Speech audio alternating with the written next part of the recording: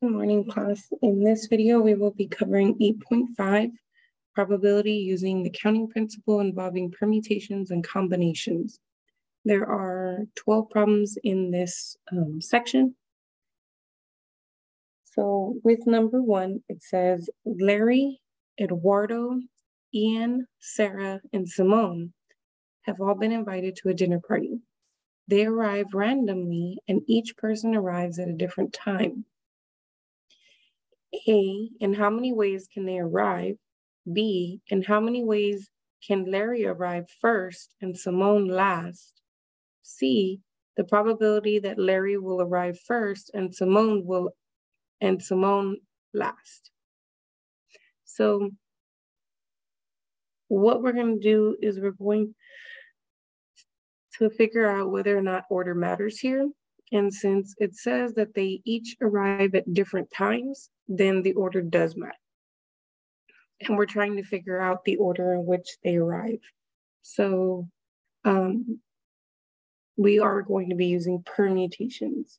So there are 5 people, and we're going to pick all 5 of those people. We just don't know what order they're going to go in. So when you type in the calculator 5P5, you get 120. So that's how many different ways that they can arrive. Now, in how many ways can Larry arrive first and Simone last? That means Larry is first. There's only one possibility for first. For second, and Simone is last. There's only one possibility for Simone being last. But for the other 3 people coming in between, here you have 3 people left to choose from. Once a person is selected, now you only have 2 people left to choose from. And once that second person is selected, then that last leftover person will go before Simone, okay? And so when you multiply all of these together, you get 6. So how many ways can Larry arrive first and Simone last? It's 6 different ways. And then if you want to find the probability that Larry will arrive first and Simone last, you take the number of desired outcomes, which is Larry arriving first and Simone arriving last. That's the number of ways that can happen, over the total number of ways that the outcomes can happen. And so when you reduce this fraction, it reduces down to 1/20. And so that is the probability for part C. So for number 2, it says 6 stand-up comics, A, B, C, D, E, and F, are to perform on a single evening at a comedy club. The order of performance is determined by a random selection. Find the probability that A, comic D will perform 5th, B, comic C will perform 5th, and comic B will perform 1st. I'm sorry, that was B. C, the comedians will perform in the following order: D, C, B, A, F, E. And D, comic F or comic E will perform 3rd. So this is how we broke it down. So to find the total number of possibilities, which will basically be the denominator for each of the probabilities, we're going to take these 1, 2, 3, 4, 5, 6 comics, and we're going to pick all 6. We just have to figure out what order they go in. So it's 6, permutation 6, and in the calculator we get 720 total possibilities, right? Now, of each specific event, let's see how many possibilities we have for those. So for part A, comic D will perform 5th. So I put 6 blanks, 1, 2, 3, 4, 5, 6. And since I know comic D will perform 5th, there's only one possibility for that outcome. But I didn't have any other information about the others. So if one comic is out, I still have 5 left. So I have 5 options to choose from for one position, then 4 options left for the next position, then 3 options for the 3rd position, only 2 options for the 4th position, 5th has already been chosen, and then I only have one last option for the 6th position. So if I multiply all of this, I get 120. So the probability that comic D will perform 5th is 120 over 720, and that reduces down to 1/6. Now for part B, it says comic C will perform fifth and comic B will perform first. So I placed B in the first spot and C in the fifth spot. And so there's only one possible outcome because I know that those particular comics are going to perform in those particular spots. So we have these other 4 spots remaining. So I only have 4 comics left to choose from for the second position, 3 comics to choose from for the third position, 2 comics to choose from the fourth position, and then 1 comic left over to perform last. I multiplied all of these together and I got 24. So 24 over the total 720 reduces down to 130. Now for part C says the comedians will perform in the following order: D, C, B, A, F, E. Well, those are all specific positions. So it's 1 times 1 times 1 times 1 times 1 times 1, which is just 1 over the total 720 possibilities. So for part C, the probability is just 1 over 720. For part D, it says the comic F or comic E will perform third. So I looked at what would happen with just one of them, and I took E first just because E was first in the alphabet. So if E is going to perform third, then that leaves me with 5 possibilities for first, 4 for second, 3 for fourth, 2 for fifth, and then the last one for sixth position. So that gives me 120 possibilities for E. It would be the same thing for F because it says E or F, right? So if I've got 120 possibilities for E to be there and 120 possibilities for F to be third, then together that means I have 240 possibilities that E or F will be third. And when I reduce 240 over 720, we end up getting 1/3.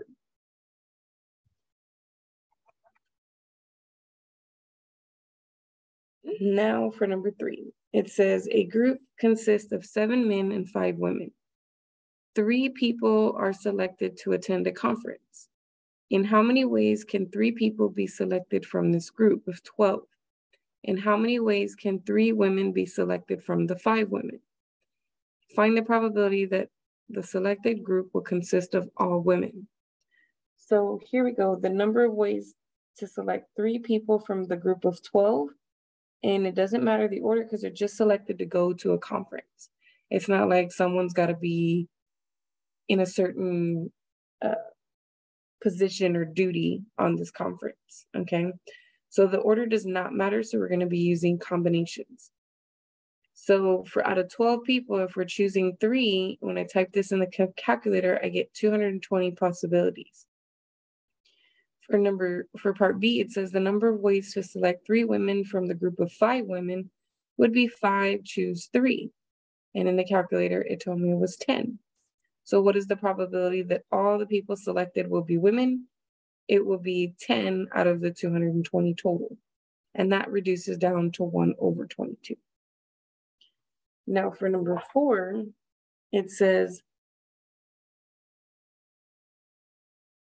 in one lottery, a player wins the jackpot by matching all 5 distinct numbers drawn in any order. So it says in any order, which means we use combinations. From the white balls, 1 through 43, and matching the number on the gold ball, 1 through 33. If 1 ticket is purchased, what is the probability of winning the jackpot? Well, since 1 ticket is purchased, that's the one outcome that you have, but out of how many total outcomes? So we did 43 choose 5 balls and 33 choose the 1 gold ball. So we multiply these together and I typed the whole thing in the calculator and it gave me this large number. So my probability is going to be 1 over that very large number. And that doesn't reduce since the numerator is 1.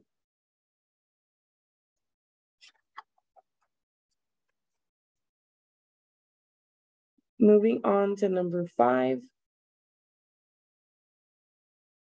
It says, in a lottery, the top cash prize was $659 million, going to 3 lucky winners. Players pick 5 different numbers from 1 to 52 and 1 number from 1 to 46.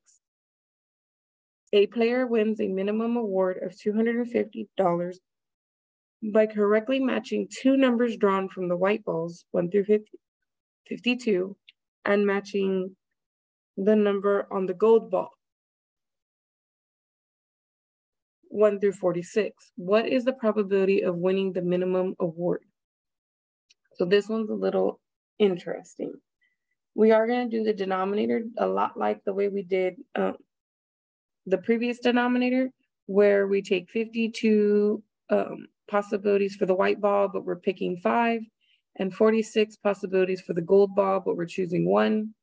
But then for the numerator, it has to be this specific information. It has to be 2 numbers drawn from the white balls and then 1 from the gold ball, okay? So basically what we're doing is we have to choose from the 5 winning balls, we have to choose at least 2. And then if I take 52 minus the 5 winning balls, that gives me 47 non-winning balls. White balls, okay? So of the 47, we're gonna choose 3 of those, because remember, when you buy the lottery ticket, you get 5 numbers, right? But 2 of them need to come from the 5 winning white balls, and the other 3 will come from the 47 non-winning white balls. Then I also need to match the golden ball. So there's only 1 golden ball, and I have to match it. There are 46 other, right? And there actually is not 46, because the one we took out, right, the gold ball, is one of those 46. So it's actually 45 that are non-winning gold balls, and you don't get any of those. You did not pick a single one, okay? Because remember, we're trying to find the probability that you win the 250, which means you did choose a gold ball, okay? I noticed that when I tried to type this whole thing in the calculator, it just kept giving me a decimal, okay? So it gives me a decimal. So then what I did was I just did the numerator and the denominator individually and then tried to reduce it myself, okay?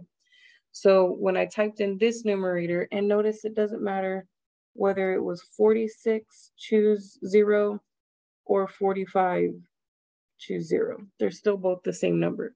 So even though I made that change, it's not going to affect this, okay? But if you type this whole thing in a calculator, you do get this number. If you type this whole thing in a calculator, you do get that number, okay? And so I noticed that they both ended in 0. So the first thing I did was reduce them both by 10. And I got down to this fraction. Then I noticed that, then I go through my numbers and I try to figure out what other numbers go in there. Since they both don't end in 5 or 0, it's not 5. Since they both do not end in even numbers, I cannot use 2. So I tried 3. And when I tried to divide this by 3, I got a nice number, no decimal. And when I tried to divide this number by 3, I got another nice number, which meant that it could be reduced by 3. So I went ahead and did that. I'm not able to reduce this fraction in the calculator because the numbers are too big and it does keep popping out decimals. And it won't convert them back to fraction, but they want a fraction in this box. So I had to reduce by hand. From here, this one was a lot harder to recognize. I noticed that the numbers did not end in 0 and 5. I noticed that the numbers did not both end in evens. So I couldn't divide by 5s or 2s. So then I started trying to divide by all the other odd numbers, right? Mostly just the odd prime numbers. And if I talk about the odd prime numbers really quick, the odd prime numbers, well, just prime numbers in general, but there's only one even prime number.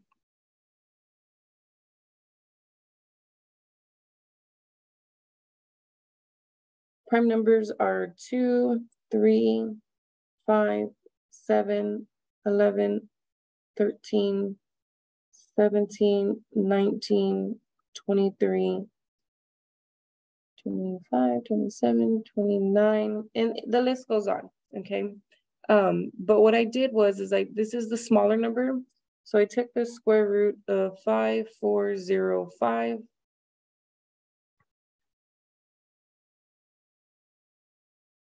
And I got 73 point something. which means I would have to keep going with my prime numbers until I got to 73. And these are all the numbers that I would try to divide into both of these numbers, okay? 29, 31, 35, I think 37 is a prime number, 41, 43, 47,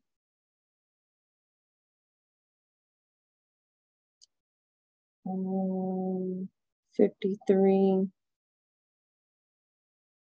57, well, I don't know. No, not 57. 57 can be divided by 3.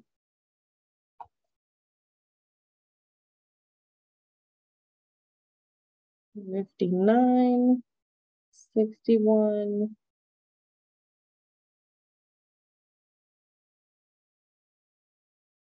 67,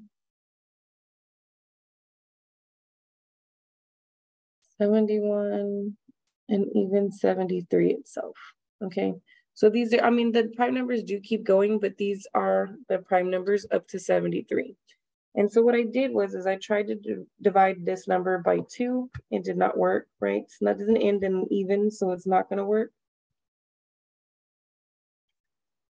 Then I got a decimal, so it didn't work. Then I tried 3. Then I tried 5, oops. And I won't know that this cannot be reduced unless I try all of these numbers and none of them work, okay? So this one will be really, really difficult for me to reduce. So I did go ahead and go through all of these numbers, and it turns out that 23 went into 5405 evenly. And then it also went into the bottom number evenly. So I went ahead and I divided it by that. And once I did that, I took the square root of 235. And I'm using the smaller numbers always, just because that will give me lesser values. And I got 15 point something. So what I did was, I tried to reduce 235 by all of these numbers up to 15. So just these numbers. But whatever number went into 235, it also had to go into the denominator. And so while 5 goes into 235, 5 did not go into the denominator, okay? So out of all these numbers, 5 was the only one that worked in the numerator, but it did not work in the denominator. And so that's why I knew that this was the final reduced fraction, okay? This doesn't happen a lot. Usually they'll just ask for the decimal, but for some reason, this problem was very persistent on having a fraction as an answer. And it just turned out to be one ugly fraction that I could not use my calculator for. So I definitely wanted to discuss the strategy on how to reduce that. Now, number 6 says a box contains 10 transistors, 3 of which are defective. If 3 are selected at random, find the probability of the statements below.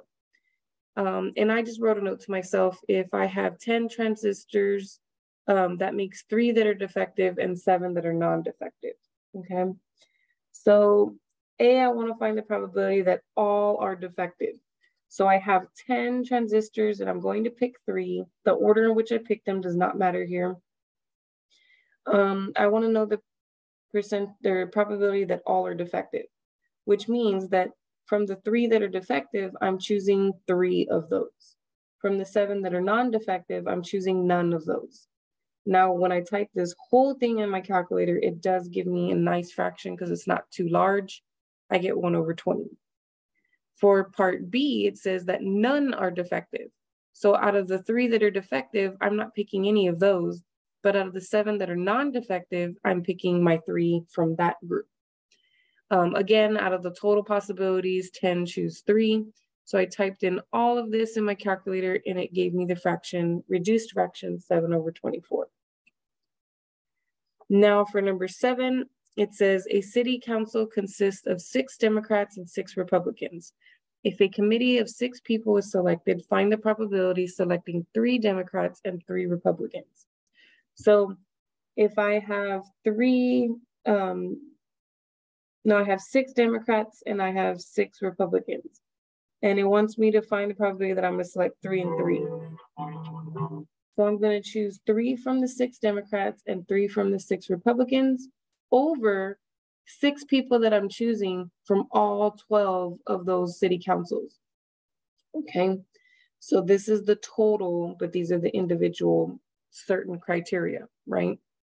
So when I typed in this whole fraction in the calculator, it did reduce it for me and give me 100 over 231. Now for number 8, it says, a hand consists of 5 cards from a well-shuffled deck of 52 cards. Find the number of possible 5-card poker hands. B, a heart flush is a 5-card consisting of all hearts. Find the number of possible heart flushes. C, find the probability of being dealt a heart flush. So what I did first was find the total, right? So you have 52 cards in the deck and you're gonna choose 5 of those.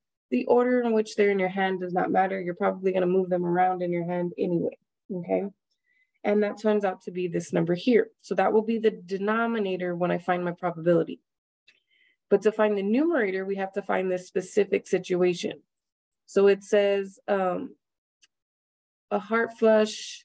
So all 5 of my cards need to be hearts. Now of the 52 deck, I know that there are 13 hearts in there. The ace, 1 through 10, jack, queen, and king. Or the ace, 2 through 10, and then jack, queen, and king. So if I do 52 minus 13, I get with 39 non-hearts, right? So these would be the other 3 suits. So from the 13 hearts, I want to be choosing all 5 of my cards, right? From the 39 that are non-hearts, I don't want to choose any of those cards. So when I typed in this in my calculator, I got 1287. So if I want to find the probability that I will get a heart flush, it's going to be that probability or that possible ways of getting the heart flush over the total possible ways I could get my 5 cards. And when I did this in the calculator, it does give me a decimal because it is a large number. And then it said round to the 6 decimal places. So 1, 2, 3, 4, 5, 6. This 2 did not change that 5. And so the number ended up being 0.000495. Now for number 9, it says if you are dealt 4 cards from a shuffled deck of 52 cards, find the probability that all 4 cards are diamonds. So again, I know that there are 13 diamonds in the deck and there are 39 non-diamonds. So I am only being dealt 4 cards this time, but I want them all to be diamonds. So from the 13, I'm choosing all my 4, which means from the 39, I'm choosing none. And then on the total, I have 52 total cards and I'm choosing 4 cards total. So when I typed all of this in the calculator, these numbers were pretty big. And so it did pop out a decimal, but this time I am allowed to type in a decimal as an answer. And it said round to the 6th place. So the 1 or the 0 was not enough to change the 1. So we ended up with that decimal there. And number 10 says, if you are dealt 5 cards from a shuffled deck of 52 cards, find the probability of getting 3 queens and 2 kings. I know that there are 4 queens and there are 4 kings. And if I take those 8 cards out of the 52 card deck, I will be left with 44 cards. So of the queens, I want to get 3. Of the kings, I want to choose 2. And of the remaining cards, I don't want any because I'm only going to be dealt 5 cards, period. Okay, and there's my 5 cards. But out of the total, there's a total of 52 cards, and I'm going to pick a total of 5 cards. So when I type this whole fraction in the calculator, it does pop out this decimal, and I rounded it to the 6th place, and so I ended up with this value here.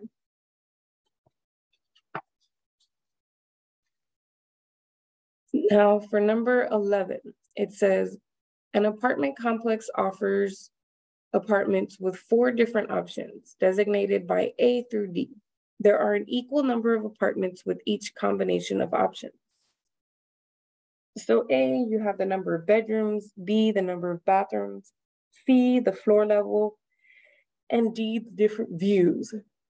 It says if there is only one apartment left, what is the probability that it is precisely what a person is looking for? Namely, 3 bedrooms, 1 bathroom, 2nd floor, and a golf course or lake view. Okay. So out of the total possibilities, okay, I'm going to choose 1 from here. So 4, choose 1. I'm going to choose 1 from here, 2, choose 1. 1 from here, 2, choose 1. And 1 from here, 4, choose 1. So I have 64 total possibilities of how these houses could be constructed, okay? Now the order does not matter because it doesn't matter if it's a 1st floor, 1 bedroom, 1 bathroom with no view, you know, or you can word it in any way you want to. The order does not matter here, which is why I'm using combinations. Now, but here I'm looking for specific stuff, okay? So I'm looking for 3 bedrooms, 1 bath. I'm looking for a 2nd floor, and then I'm looking for either the golf course view or the lake view, okay? So I put 2 for D, which is the 2nd item in D, or 3 for D. Now, there's only one possibility that this could happen and only one possibility that that could happen. So if I could have this or this, then that makes there 2 total possibilities. So I have 2 possibilities with what this person's looking for. Out of the total 64, that does reduce to 1/32. Now, finally, we get to our last problem. It says the Powerball lottery for a certain region is set up so that each player chooses 5 different numbers from 1 through 59 and 1 Powerball number from 1 through 35. A player wins a jackpot by matching all 5 numbers in any order from the 1 to 59 group and matching the Powerball number. So that means out of the 59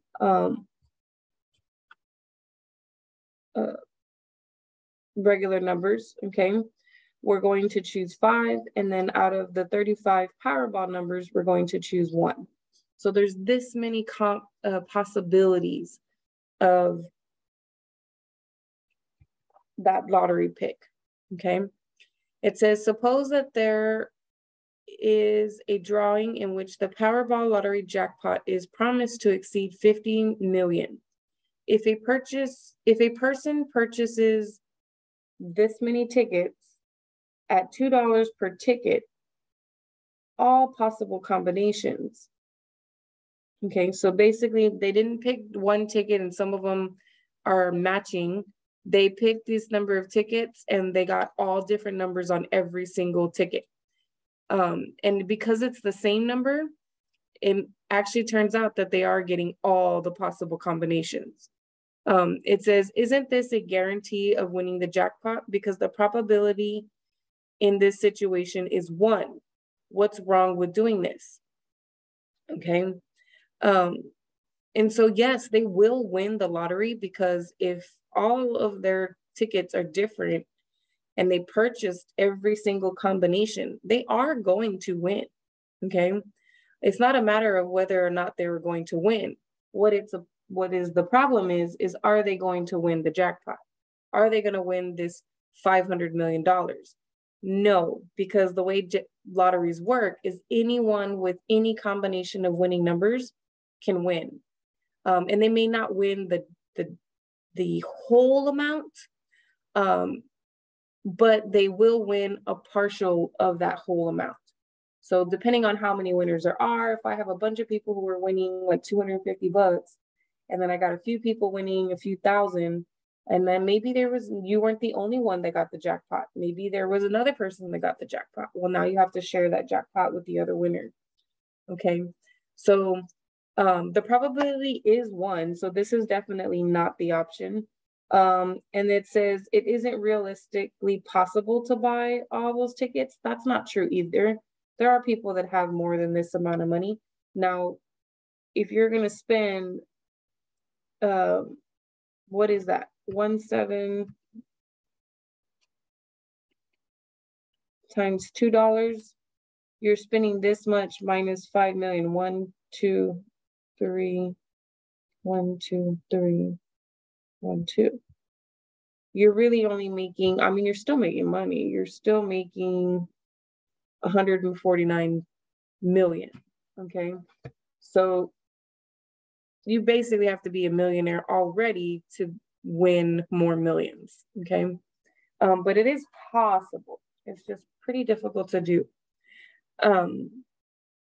So yeah, and then you're not even guaranteed to win the whole 500 million. So who's to say that that's the amount of profit that you're going to make, right? What if you have to share it and it gets split in half? You probably don't even make your money back if you were crazy enough to do that.